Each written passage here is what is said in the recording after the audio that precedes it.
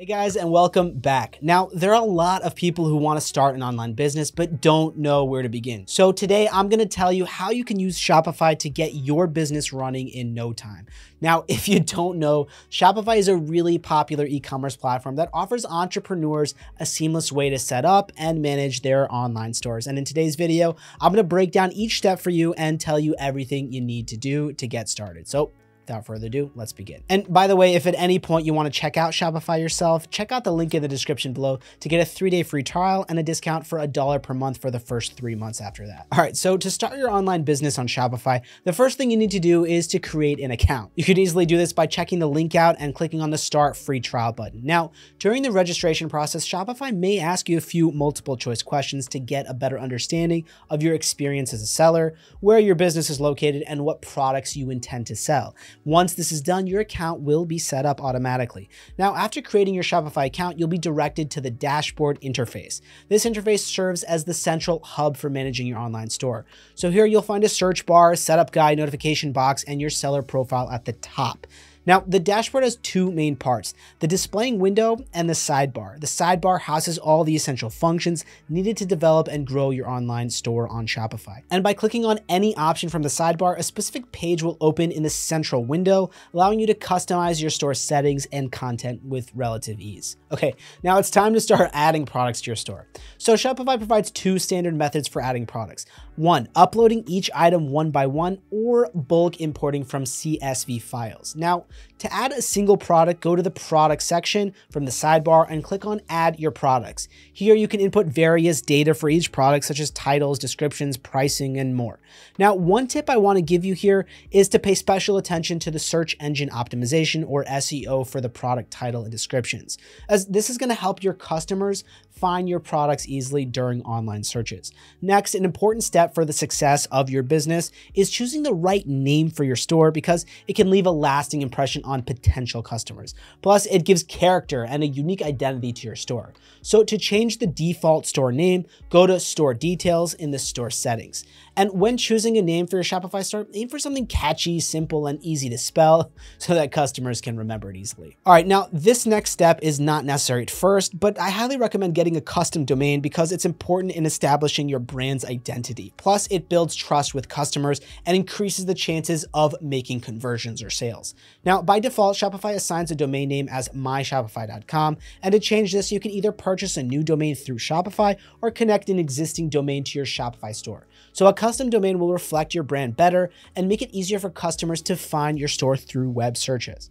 The next step is to choose a theme for your store, and luckily Shopify offers a wide selection of templates from both Shopify and third-party designers. And as a beginner, there are many free themes available that can save you money while still giving your store a professional and polished look. So to install a theme, go to the Shopify theme store and explore the options available. Also, you can narrow down your choices based on your business's characteristics, or explore all themes and use filters to refine your search.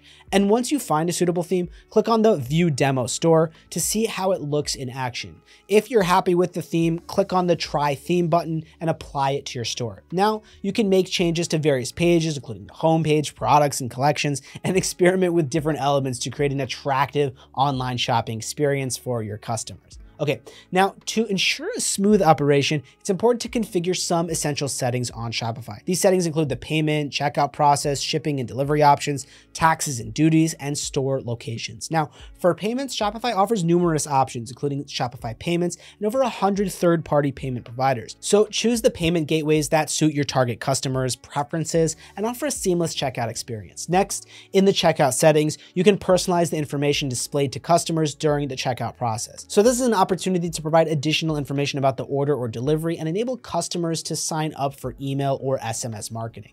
And in the shipping and delivery settings, you can determine the delivery options for your customers. This helps you specify shipping zones and prices based on customer locations, so make sure that the shipping rates are clear and reasonable. Now, handling taxes and duties can be a complex task. But Shopify simplifies the process by automatically applying default tax rates based on your business's region.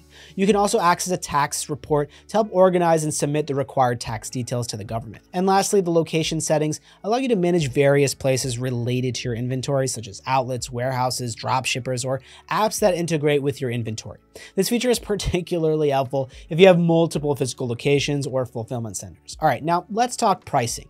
So the trial period for Shopify is for 3 days. After that, you can choose one of the 3 plans. The basic plan starts at only $29. It provides 2 staff accounts along with basic reports for your business. Now, the advanced plan costs more at $299, and it'll give you access to a custom report builder and 15 staff accounts.